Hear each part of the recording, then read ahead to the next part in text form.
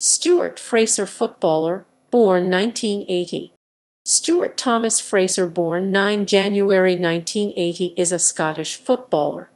Fraser started his career at Luton Town, making his debut at the end of the 1997-98 season. He scored his first and only goal for the club in September 1999 in a 4-2 win against Oxford United. Fraser was a regular in the starting lineup at the start of the 2001 season and earned himself a callup to the Scotland under-21 national team.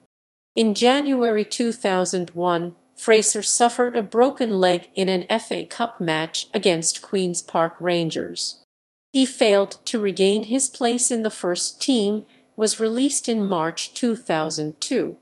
He made a total of 44 league appearances for the club. Following a short trial with Dundee United, he signed for Stevenage Borough.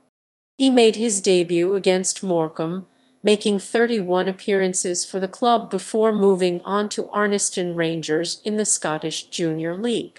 He signed for Berwick Rangers in 2006.